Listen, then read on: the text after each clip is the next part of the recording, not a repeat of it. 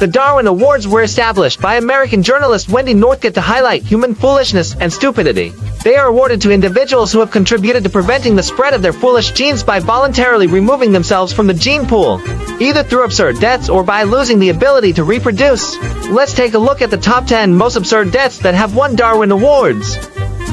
10th place, 2009. In Florida, USA, Sean Montero, while driving, urgently stopped to use the bathroom. He jumped over a roadside barrier, not realizing it was a bridge 20 meters high, leading to his fatal fall. 9th place, 1996. A skilled Canadian lawyer, Gary, wanted to prove to his juniors how sturdy his office windows were by running into one. Unfortunately, the window shattered, and he fell to his death. 8th place, 2010. The first Korean Darwin Award winner died after his electric wheelchair rammed through an elevator door he mistakenly thought was open, plunging to his death. 7th place, 2000. A thief was crushed to death by a 600-pound safe he was stealing as he attempted to flee down the stairs. Ironically, the safe was empty.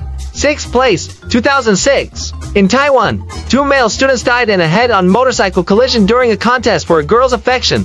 Neither willing to swerve away, the girl reportedly wasn't interested in either of them. 5th place, 2003. An unidentified Australian man met his end after inserting a firework into his buttocks and lighting it, leading to a fatal explosion. 4th place, 2000. 2 American animal rights activists died after being trampled by pigs they had freed from a slaughterhouse in a bid to save them from cruelty. 3rd place, 1994. A terrorist died from an explosion when a letter bomb he sent, returned due to insufficient postage, was opened by him, unaware of its lethal contents. 2nd place, 2001. A Romanian woman, pronounced dead and placed in a coffin, revived during her funeral in a confused state.